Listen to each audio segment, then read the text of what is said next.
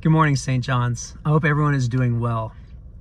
Every Sunday before our worship service begins at 10:30 a.m., the clergy, Anne and Sarah and I get together and we say a prayer just to prepare our hearts and to invite the Spirit of God to dwell in our sanctuary in the midst of our praises, and so that we can all grow together and encounter God together.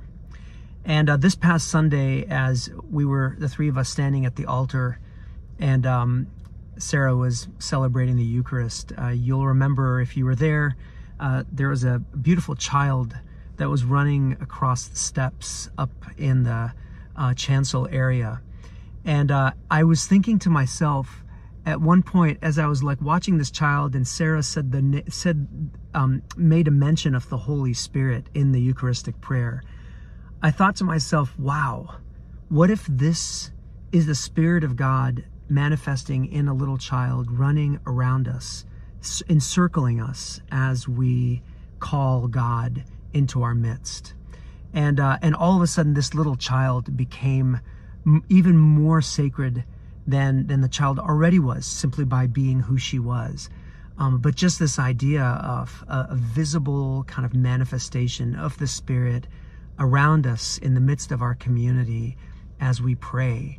There was something so beautiful and different about having that little child up there. It changed things, and it made me connect personally in even a different way with God in that moment. And that experience reminded me of something that Jesus says in Matthew chapter 25. It's an earth-shattering passage where he talks about that every person that we interact with who is hungry or lonely or in prison or thirsty or naked, anyone that has need that's in our world, someone who is marginalized in many ways, someone that the world looks at and says there's no room for this person, or this person shouldn't be someone that we should give attention to, that anytime we encounter people like that, that those, for us, those are Jesus. Like, Jesus is in our midst all the time. And so he says, whenever you feed the hungry or clothe the naked or give something to drink to someone who's thirsty, you're doing that for me, Jesus says. And I've been thinking a lot about this since this past Sunday. This idea that we're constantly thinking about encountering Christ. We even say in the Nicene Creed, we look for Christ to come again to judge the living and the dead, this idea of a second coming. But what if Jesus is coming amongst us all the time?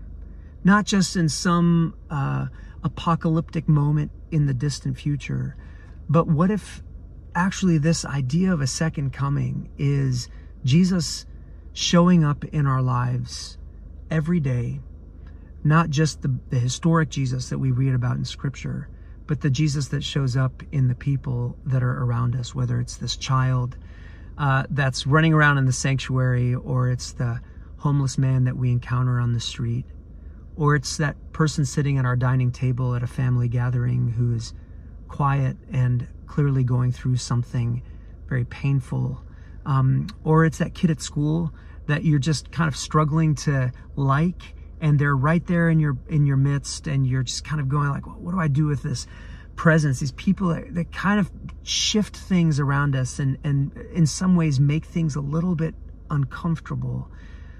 What if that's Jesus showing up again, taking us out of those spaces where we feel like there might be complacency or the status quo staying, and shaking things up just a little bit to cause us to grow in our compassion, in our humanity, in our love and kindness.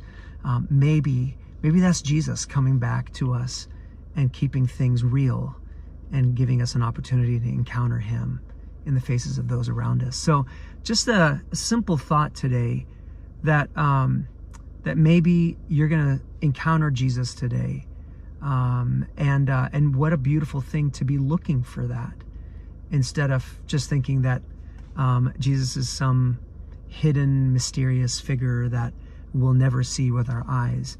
I kind of love this idea that Jesus makes himself accessible to us in the people around us.